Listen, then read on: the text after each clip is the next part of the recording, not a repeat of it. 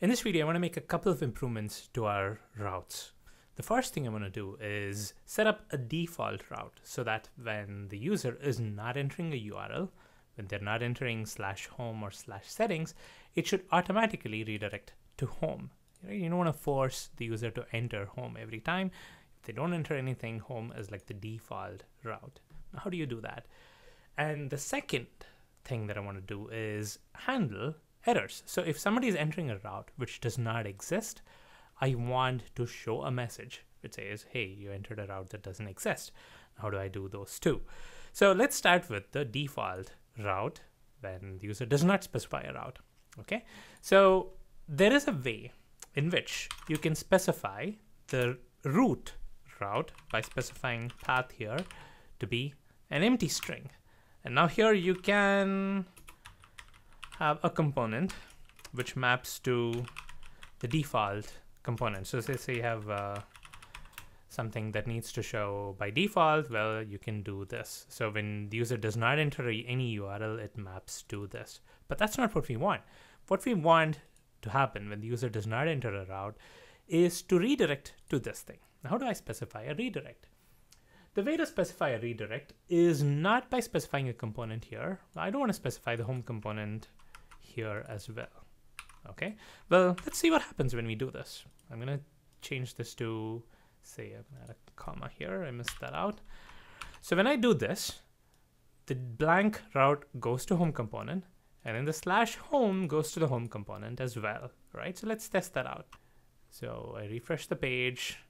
When I don't specify anything, it goes to home, and when I specify a /home, it goes to home as well. So one thing that you can infer from this is the route, the path to component mapping is not one-to-one. You can have multiple paths, multiple URLs mapped to the same component. That's fine. But this is not something that I would recommend, because now you're having the same component mapped to two different routes, and the user would like to have one route where they can get to home. And if the user is not entering /home, I want to do a redirect, like I mentioned, and not have a copy of that home component, right? I don't want to have another route pointing to the same thing. I just wanted to do a redirect. So in order to do this, I'm not going to specify a component. I have to ask Angular to redirect to the home route. Okay, so the way to do that, to command space or control space, you see this handy property called redirectTo. This is what you need to use. I'm going to redirect to, and I need to specify the path where it has to go. I need it to add /home.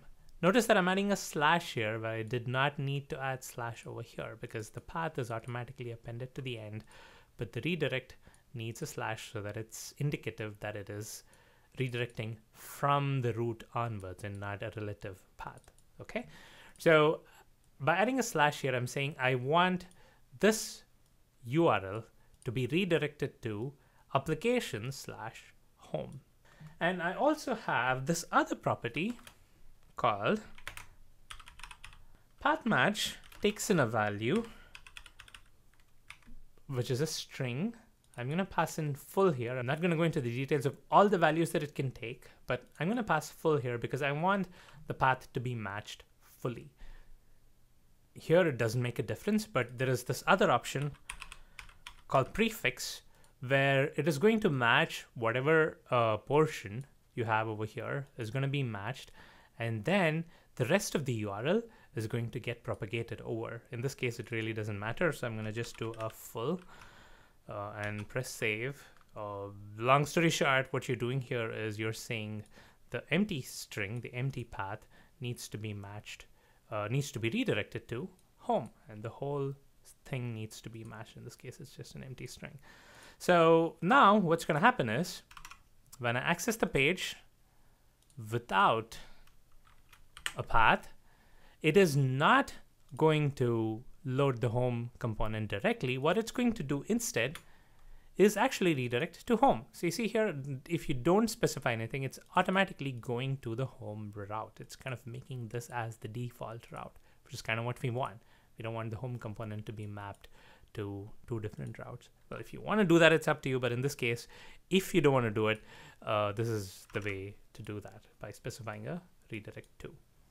This is good. This is the first thing that we wanted to accomplish.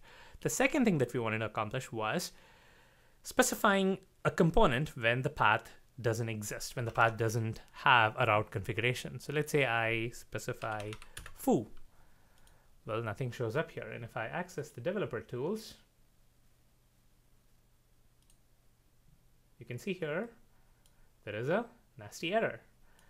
The error says cannot match routes URL segment foo, because foo is not mapped to any of the URLs in my application. Now, if somebody were to access it manually, I want to show some friendly error message. I want to show a component which has an error message, and I want that component to be loaded by Angular when the user accesses a URL which is not mapped in any of these paths. Now, how do I do that? I do that by specifying wildcard paths. So here, let's say I add in another configuration path here, but instead of specifying an actual path, what I'm going to do is I'm going to specify 2 stars here. This indicates a wildcard. The 2 stars indicates that it's not just the single word that needs to be matched, but anything that follows it. Let's say I say foo/bar/baz, it really doesn't matter. It's matching everything. That's the significance of these 2 stars here. I'm going to map the component to be my error component. Okay, I'm going to create a component which shows an error message, and I'm going to map it to that. So let me create that component first.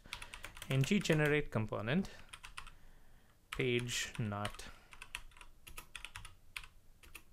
found.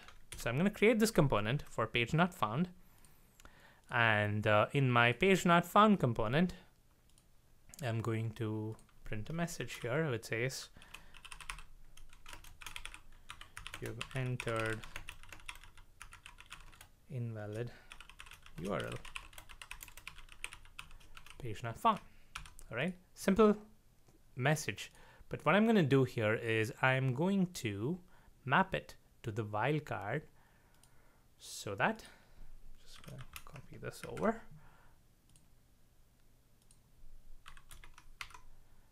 and then the component that's mapped is going to be the page not found component. I'm going to do an ng serve here, switching back to the application. By default, it goes to home, but if I were to access foo, guess what? I get the invalid URL. I'm going to say foo/bar.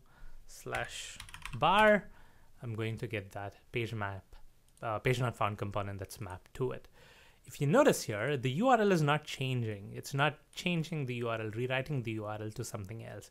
It retains the URL because it is a wildcard. Since I've applied ** here, this matches what you've entered. If I entered /foo/bar, this is actually a successful match. It's not a redirect.